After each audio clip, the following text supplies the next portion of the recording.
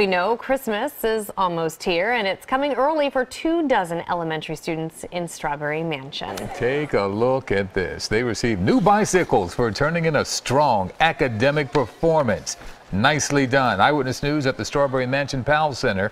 Philadelphia City Council President Darrell Clark and his 5th District staff were very proud to distribute the bikes.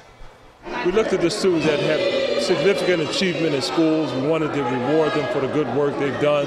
And as you can see, children are extremely happy about receiving this just before Christmas. It's a good thing, and I'm really excited to have been a part of it. Good thing indeed. Engineering firm CH2M and Jacobs made today possible.